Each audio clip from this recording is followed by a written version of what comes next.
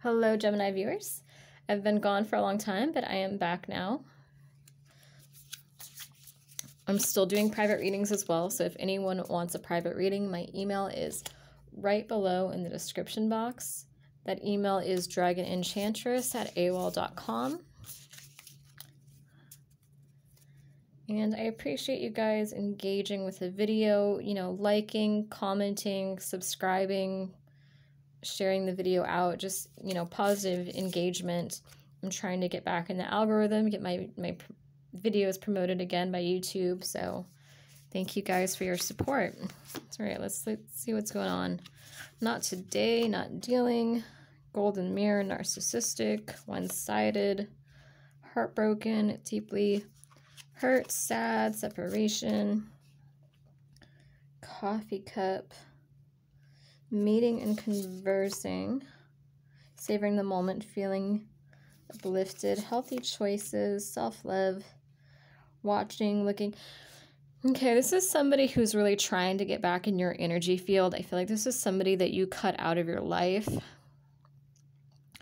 Or somebody, it could even be somebody that you still love, but you just don't want to give them any more time and energy is kind of the sense that I'm getting.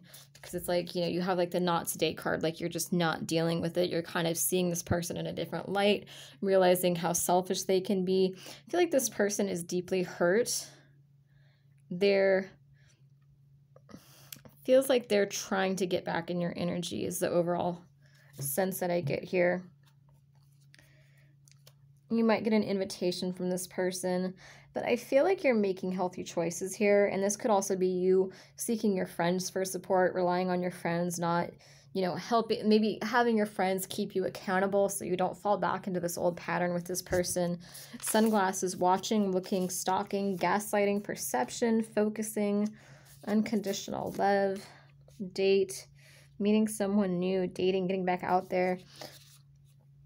For some, I actually feel like you're dating new people or you're trying to date new people, like you're trying to put yourself back out there, and this person is kind of spying on you. They're watching you, they're jealous.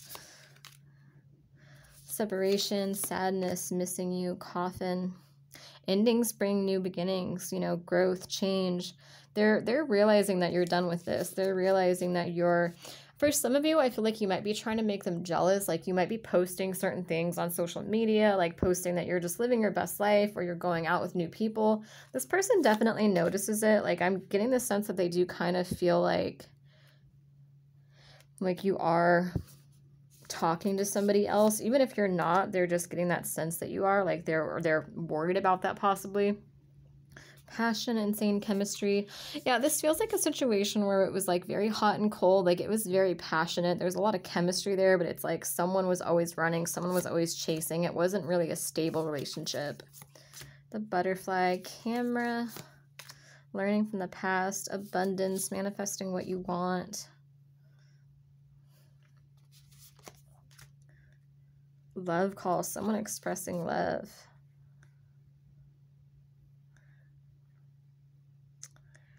I feel like this person wants you now that they can't have you, and like also just realizing, I don't know what it is, but they're really jealous of something right now. Jealousy is coming through so strongly. Like they're just really worried that you're talking to somebody new or that you're going to start talking to new people soon. Like they just feel like even if you're just like at home alone in your pajamas all the time, just watching Netflix, they think that you're, going out and seeing people. They might even be driving by your house and, seeing if your car is there, seeing if anybody's there with you. It's like this person's really spying on you. Because I keep getting this energy where it's like you're moving forward. You have this, you're manifesting what you want, and then you get like this love call from somebody. It's like this person just keeps trying to come back in. So let's get some more details on this. The Hermit. Knight of Pentacles. Angel de la New. What's in this deck? It means basically like almost like a psychic awakening, like getting through the dark night of the soul process. It's also just basically like the light at the end of the tunnel. Queen of Swords.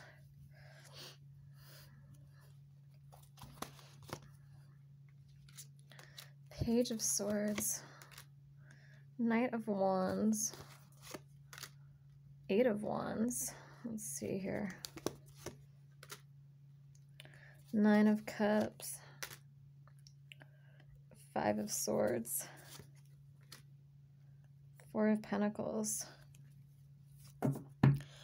Okay, this person basically wants to keep you stagnant is what I'm feeling here. I feel like it's almost like too little too late with this person. So it just feels like somebody that was in hermit mode for way too long with the Knight of Pentacles. It's like the Knight of Pentacles is a stable knight, but it's like somebody that just took way too long to bring this love offer in. You know what I mean? Like they kept procrastinating. And I think at this point you're in like either a King or Queen of Swords energy where you're more guarded. You're not as open to it anymore. Knight of Wands, Eight of Wands. It's like you're going forward. Let me look more into this too, because we've got Nine of Cups, Five of Swords, Four of Pentacles. This is almost like a if I can't have you, nobody can have you energy. You know, it's like you're manifesting what you want. Nine of Cups is like wishes fulfilled. And this is also, I always see her as like someone that's kind of seductive, someone that's like going out and meeting new people, you know, manifesting love. And with the Five of Swords, though, it's like this person like wants to block that. That person sees that you're doing this. They see that you're manifesting everything you want. And it's almost like they're jealous of the people around you, but they're also jealous of your abundance. They're jealous that you're manifesting things. This could be, you guys might both be people that like manifest, that like really focus on like manifesting money, love, success. And I feel like you have more blessings and more abundance coming in than this person does. And I feel like on some energetic level, this person is kind of aware of that. It's almost like this person is trying to dodge their own bad karma. Because it just feels like you're manifesting, you're open, and this person's trying to block that. This person's trying to basically keep you stagnant. King of Pentacles, the Tower, Six of Swords, the World, King of Wands. Yeah, okay, so for a lot of you, I actually feel, I don't think like this person was a King of Pentacles necessarily, but I feel like you, and this could be an earth sign too, you might be leaving an earth sign and going towards a fire sign, like Aries, Leo, Sagittarius. But for a lot of you, what I'm getting with the King of Pentacles, just from what I'm channeling, is I don't feel like this person was a King of Pentacles necessarily, but I feel like you wanted them to be that. You random, but I don't know why I'm seeing like a teddy bear or a stuffed animal. Some of you, this might resonate with you. Some of them gave you like a stuffed animal. But anyway, I feel like this was like the potential you saw in them was King of Pentacles. They came off as more of like a you know, Queen or King of Swords, or somebody even like maybe like a page, just somebody who's not completely mature. But I feel like you made excuses for this person. I feel like you told yourself, you know, they've been through trauma. They've been through, you know, they've had a lot of bad relationships. Maybe they were dealing with mental illness. I feel like you just kind of, I feel like you kind of ignored the red flags. You just kind of fixated on their potential. You kind of fixated on who they could be. And they were showing you every day who they were, but you were kind of just focused on, you know, who they could be, what you wanted. I feel like in a way you were trying to make them, you know, it was like convenient in a way. So you were trying to make them into your ideal partner. Or maybe you saw who they really were at the core, or just, you know, you saw the potential there, who they could be. And so it's like you kind of focused on that. But I feel like there was so many red flags like on a day-to-day basis, and it's like you kind of just swept them under the rug, and you just felt like if you were just patient with them long enough, if you just supported them, you felt like basically like you could be strong enough for the both of you. You felt like you could take the burdens on for this person, that you could just carry all the weight of the relationship on your own. And eventually that led to a tower moment, I feel, you know, where it's like you couldn't do that on your own anymore. And I think that you kind of just took the blindfold off and you realized that, you know, this person's not a King or Queen of Pentacles. This person's not, the King of Pentacles is somebody who's mature, who's stable, grounded, loyal, honest. This could even be somebody that like maybe cheated on you in the past and you told yourself like, you know, they're working through it. I know they're not going to cheat on me again. Or somebody that wasn't good with finances, or they weren't good with just not very stable. And I feel like you told them, you told yourself, if you just, you know, waited it out, if you just supported them, and if you just loved them deeply enough, that eventually, you know, they would become this person. Eventually that love would be enough for them. And it's not saying your love wasn't enough. It was just,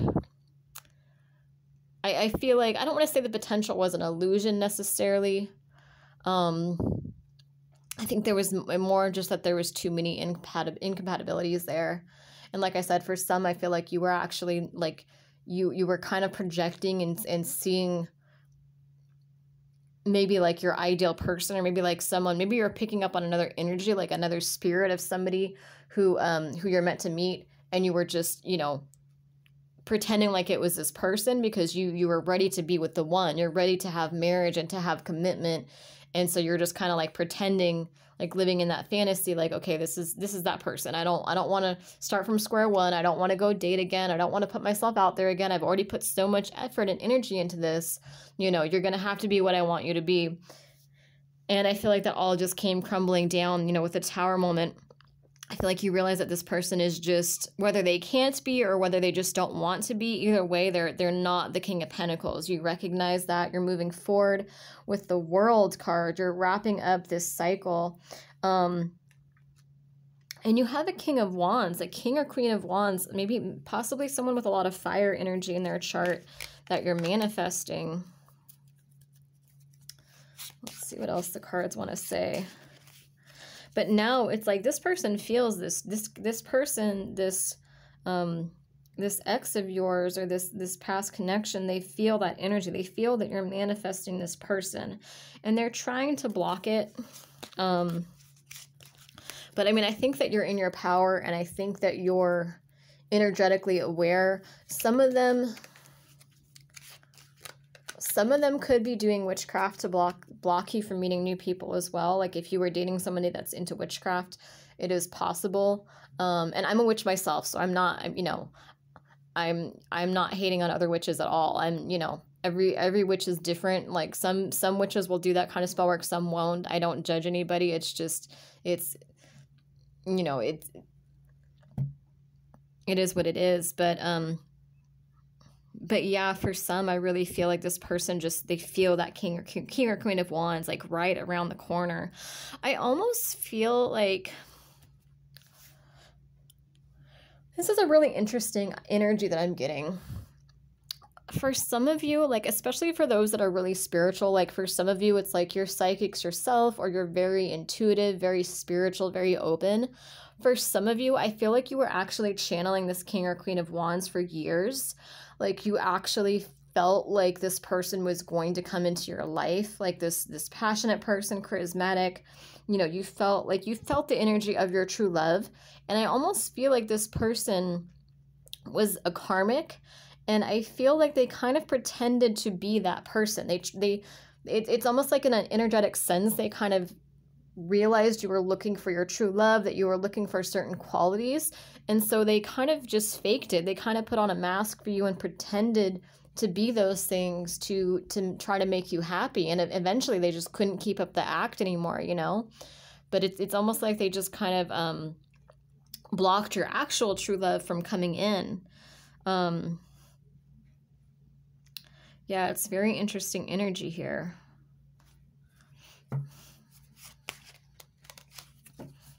Let me see what else we can get on this. So I hope that makes sense for those of you that are spiritual, for those of you that channel. It's almost like in like an energetic level. It's like they knew what you were looking for, and they just kind of intercepted, and they're like, oh, I'm this person, you know, like that's not somebody else. I'm the one. I've been channeling you too. You know what I mean? It's like a lot of illusion, but this person ended up just being a karmic. But yeah, anyway, so where we're at now is I feel like you've wrapped this cycle up. You don't want this anymore. You know, you've had the Tower moment. You see this person differently. You realize that it's not, there's no compatibility there. But this person is jealous. This person is they want revenge almost. I feel like they're prideful. So for some, they're doing either witchcraft or they're doing some type of manifestation work, or some type of like energy work, to try to block this person from coming in. Let's look more into this. Because it just feels like they're spying. It feels like they're either keeping tabs on you themselves, like on social media, or like if you have them blocked, they might be having their friends keep tabs on you and report back to them. You know, like might be asking their friends, like, oh, did so-and-so go out this weekend? Like, you know, did you drive by? Like, was their car at home? Was anybody else there? You know, asking questions. It's like this person's not really willing to let this go. I feel like this person is also bitter too, because they feel like they put a lot of time and effort into this relationship as well. Judgment. The High Priestess. Yeah, let's see. King of Cups. Page of Cups.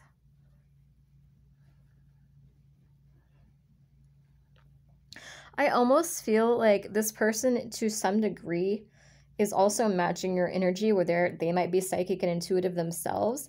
And I'm kind of getting, like, with the King of Cups energy, I'm getting that's another aspect of this King of Wands personality.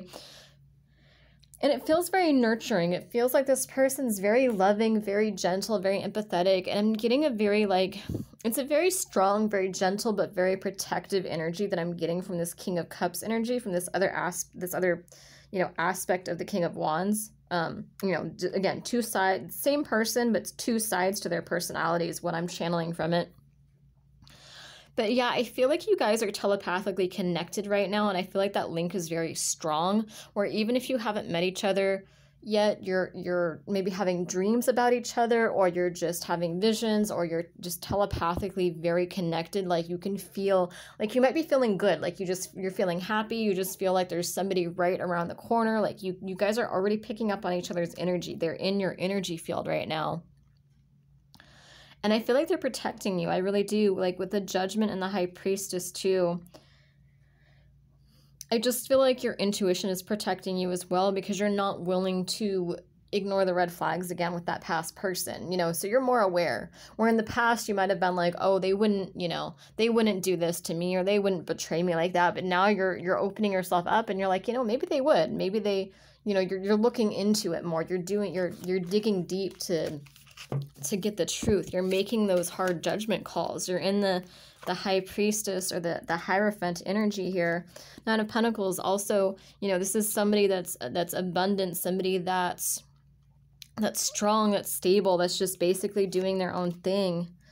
Five of Pentacles. What is the Five of Pentacles about? The Star. You're coming out of Five of Pentacles can be poverty financially. It could also be like spiritual and mental poverty and anxiety as well. But with the Star here, there's like hope. Like you're coming out of that. You're leaving that cycle behind. Page of Pentacles. You're in this you're coming into, that's really beautiful too. Queen of Wands. That's the counterpart to the King of Wands. You're coming into your power, basically. You're basically leveling up right now is what I'm feeling. Ten of Pentacles. You're manifesting quickly too. I think some of you have maybe been struggling with anxiety, or you've been struggling with like mental health, or with even like with finances. But it looks like look how quickly you go from like the Five of Pentacles to, to hope, to healing, to manifesting, to just being in your power, especially with the Queen of Wands here and the Ten of Pentacles. It's like you're about to have everything. You know what I mean? You're about to, I feel like almost like this person could be financially well off too, and they might be helping you a little bit financially. They might be bringing that balance in. But whatever it is, I feel like you're about to have abundance coming in. Like you're getting through these financial issues quickly. You might have some unexpected blessings coming in. Yeah, because you're letting go of the burden. I feel like this past person was holding you back a lot too. Like they were kind of, I almost like energetically what I'm channeling is I almost feel like this person, the ex, not the new person, but the ex that we were channeling, I feel like they had a lot of bad karma. I feel like this could have been somebody that was, I don't want to say like, I don't know if like lazy is the right word, but I'm not getting that they were like a malicious person necessarily, but just that they might have bad karma just because they didn't think. Like they didn't really, it just seems like somebody who's just kind of spiritually lazy. Like they didn't really think about in terms of energy, or they didn't think about how their actions and their words affect people. They didn't want to deal with it. You know what I mean? They were just kind of spiritually lazy. And I feel like they actually had some pretty bad karma from that. And I feel like you tried to take on that bad karma for them. It was almost like a weird energetic exchange between the two of you, where it's like they had bad karma and you tried to like lessen their bad karma, or you tried to just maybe heal it for them, or you tried, you know what I mean? Like you tried to bring blessings in for them, and it's like it just wasn't, it wasn't really working. You know what I mean? You were just kind of interrupting this person's karmic path, and I feel like they were actually blocking your blessings in a lot of ways. And I feel like now that you've cut this person out, like maybe you're cutting the cords, you might be, you know, doing a cut and clear ritual on them for those of you that are, you know, that do witchcraft. You know, you're free. You're letting the burden go. Hierophant, you're in your power. Yeah, the Fool. You have a brand new start. 4 of Wands, and that's, you know, peace, stability, happiness. You know, you've got healing as well that you're doing, and then I feel like for some of you, you're just taking time out to just kind of heal and process everything and just enjoy this time to just have, you know, just peace and just, you know, reclaiming your power, stepping into this 9 of Pentacles energy and having these new starts in business and love and everything. And then you're going to have this person, this King of Wands type come in, and you guys are going to be building a lot together. 3 of Pentacles. Yeah, and this is going to be a rewarding relationship. Look at these cards. That's amazing. 2 of Cups. That's like soulmates, twin flames. It's true love, you know. And 6 of Pentacles is, you know, mutual giving and receiving. Like there's like a balance here in this connection.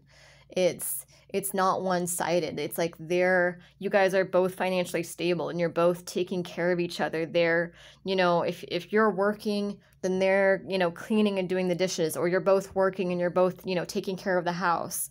This isn't, you know, I feel like with the past person, you had to pick up the slack for them. You had to like make excuses for them. I almost feel like you had to make excuses like to your friends and family, like, oh, they're not lazy. They're just, you know, they've been through a lot, or, you know what I mean? Like something was just off there.